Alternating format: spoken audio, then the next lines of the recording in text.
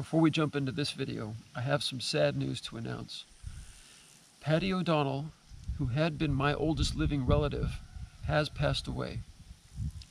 She died as a result of a recent heart attack that she just wasn't able to fully recover from. I did a wonderful video interview with her, talking about her life and family. When you have a moment, check it out if you want to see a delightful lady with stories to share. I'll put a link to it at the end of this video. Today, we're stocking the freezer. I'm going to be driving to a local farm to pick up a quarter of a cow. It's an investment, but having local pasture-raised meat on hand will be nice.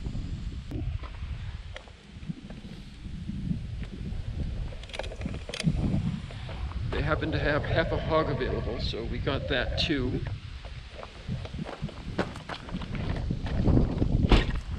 This is kind of fun. I've asked permission to get some video of what we've got out here to look at. This is where our meat was raised.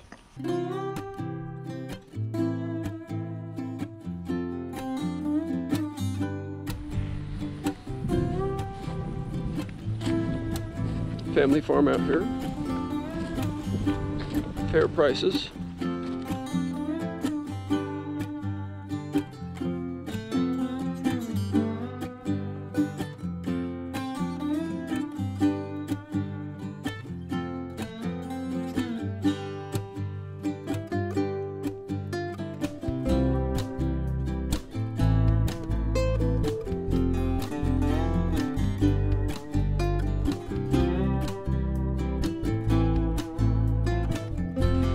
It is fun to see someone else's operation.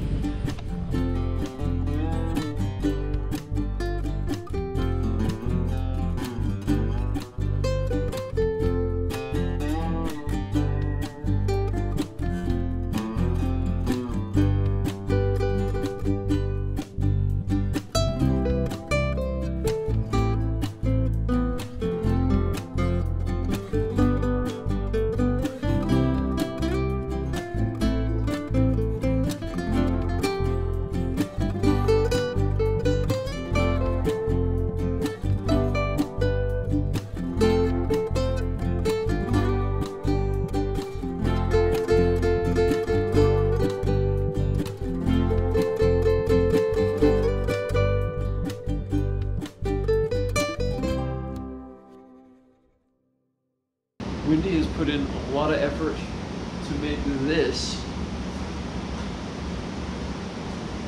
food security for us, and now we have this food security.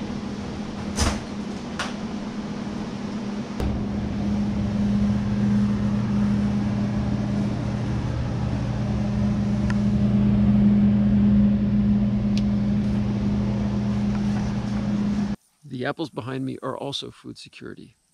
This variety happens to be Arkansas Black. Right now it's about the end of September, and the first few of these apples are just getting ripe enough. I'm pretty excited to have the first few apples in our refrigerator already.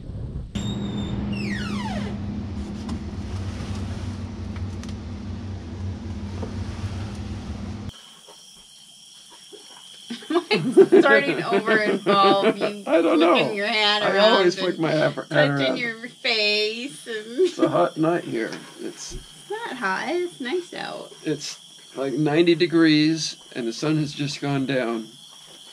It is a beautiful evening. It's still a little bit warm though. It feels fine to me. Okay.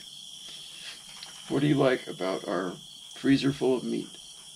Well, I like that we got it from people local to us who raised these animals here on their own land, and that they were butchered humanely, and that they had nice lives, and also that we have now a freezer full of meat, so we don't have to worry about trekking an hour there and an hour back to grocery stores in larger cities to get, you know, good prices for things and stuff like that, or, you know, we can get stuff at our grocery store here in Greenfield, but I'm used to having a lot of stuff in my freezer and being able to kind of say, I just want to pull something out and stuff like that. It makes it really easy to meal plan that way. I can kind of just defrost what I need. So now I have a grocery store in the basement because we have so much food down there. So, and literally, it makes the next probably 9 months. It's basically if we run out of staple type things like flour and sugar and coffee that we really need to go to the grocery store. Otherwise, other than those things, we can pretty much, technically we could probably go a couple weeks without having to go to the grocery store. So, um, just in general, I mean, lately I've been probably going once a month to really get groceries. But if we literally used up all our staple type foods like flour, sugar, and things like that, we could still go a couple weeks without those things and make other things because of all the other food. That's what I'm saying. So is it more of a convenience for having our grocery store being down in the basement, or is it also more of a quality issue of having really good quality meat?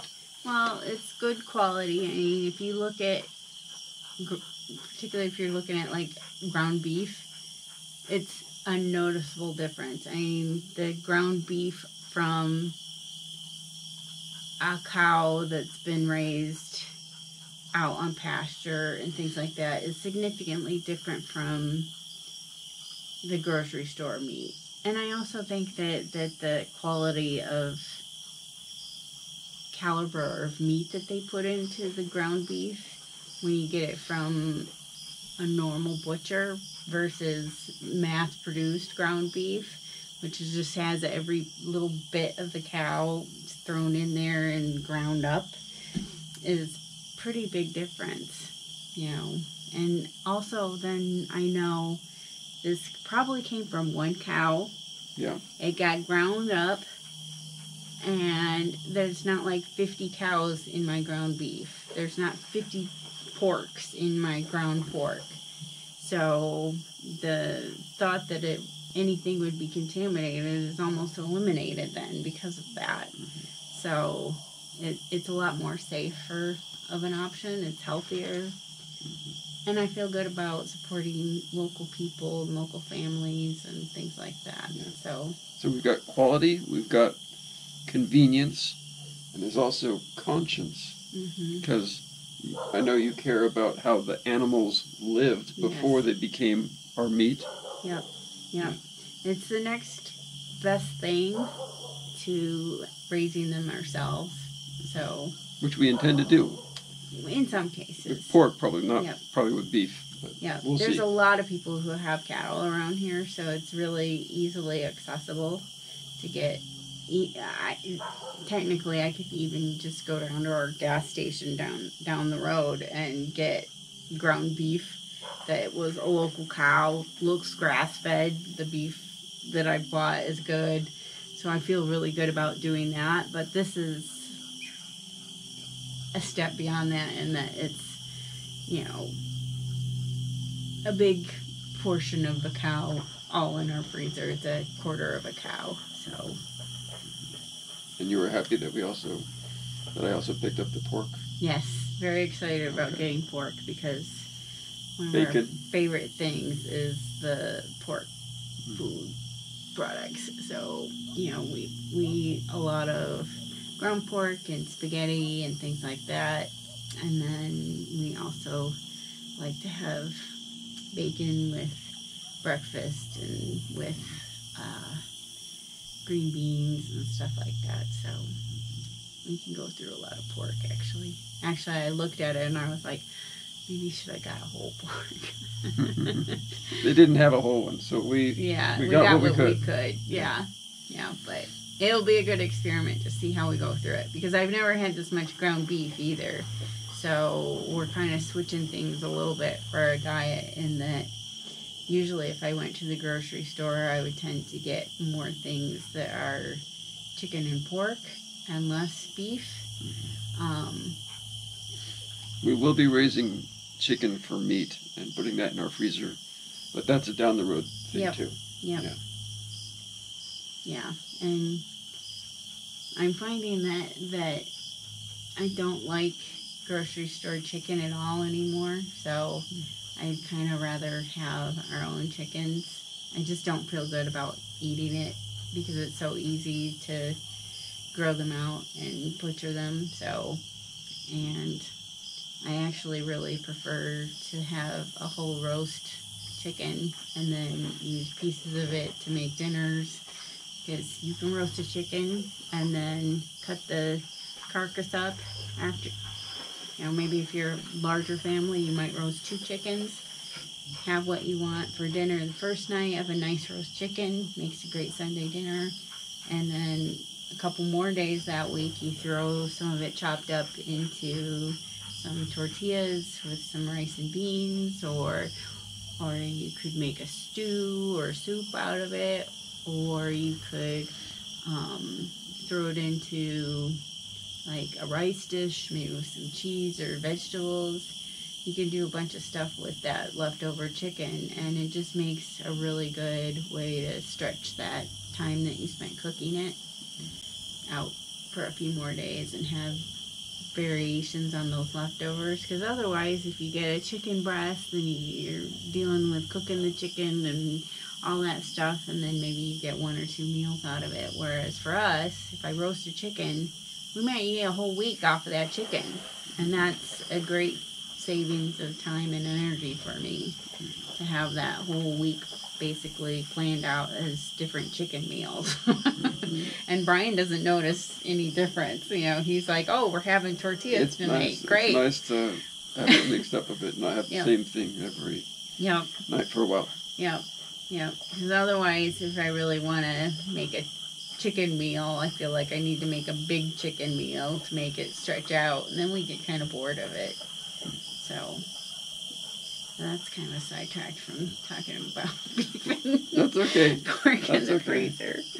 I actually like that we went to a local farm to get this meat because it's close enough that we didn't have to use coolers with ice packs. Our Walmart is far enough away that it's not good to bring those kind of things home because they're not protected. You can't get them in the freezer fast enough. So.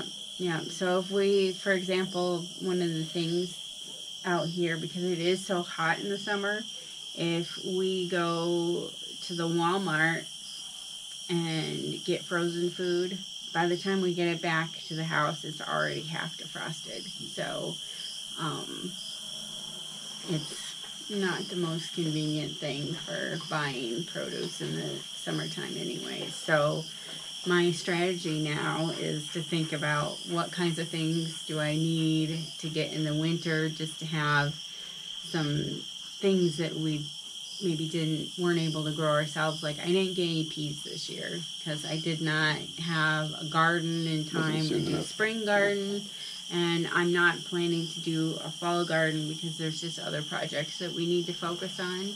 So and we also need to spend more time relaxing. We've been spending way too much time just go. So we're trying to relax a little bit more for the fall. Shifting our plans, but not canceling them, I guess. Yeah. But anyways, with groceries and things, so that means this winter, I'm going to plan to go buy, maybe 5 or 6 bags of frozen peas in the wintertime, just so that we have peas to last us for a good long time, because Brian will eat peas in everything if I put peas in everything.